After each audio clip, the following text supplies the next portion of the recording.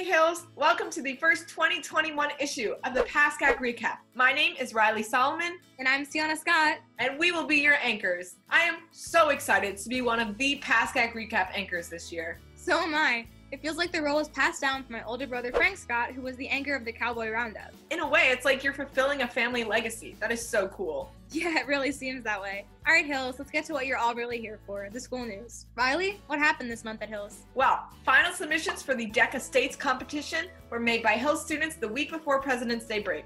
Mrs. Gamgort was proud to announce that this year had the highest number of students from Hills to advance to the state competition. Results from the state competition determining who will proceed to nationals will be announced within the upcoming week. Congratulations to all who participated.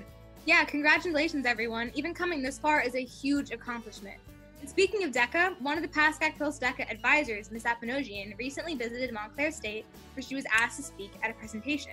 On February 11th, Hills teacher Ms. Apanogian presented to Montclair State students about the discrimination faced by marginalized groups and expression through music and art culture. Apanogian presented on behalf of the Armenian people about the Armenian genocide to inspire future teachers to teach passionately in all of their classes and to educate them on the topic of genocide. Wow, that is such an important topic and presentation.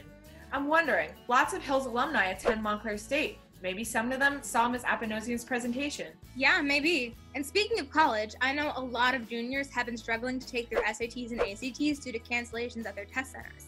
Yeah, I've been struggling with that too. But good news for all juniors. The Hills Guidance Office has just announced that there will be an in-person ACT date set for April 17th at Pascack Valley for only Hills and Valley students. The deadline to register is March 5th, so check your emails and don't forget to sign up. I really hope the weather cooperates enough for none of these tests to get postponed. This year has been crazy enough without all the insane amounts of snow we've been getting. Yeah, you're right. This past winter has been one of the snowiest winters we've seen in a really long time. New Jersey has seen a total of at least 21.7 inches of snow and counting this season. This past week, the district called another in-person closure due to 5 to 8 inches of snow that fell on New Jersey roads. Do you think we'll get more snow through Marciana, or do you think we might possibly get an early spring? Knowing how this year is going, there could be snow at graduation. Thank you so much for tuning into our show this week, everyone. Be sure to follow the PHHS Trailblazer on Instagram to keep up with the school updates and the Trailblazer's newest articles. For more information on the news discussed during this video, please visit these links to the Trailblazer website where you can learn more from the paper staff about upcoming events. See you next month, everyone. Stay safe.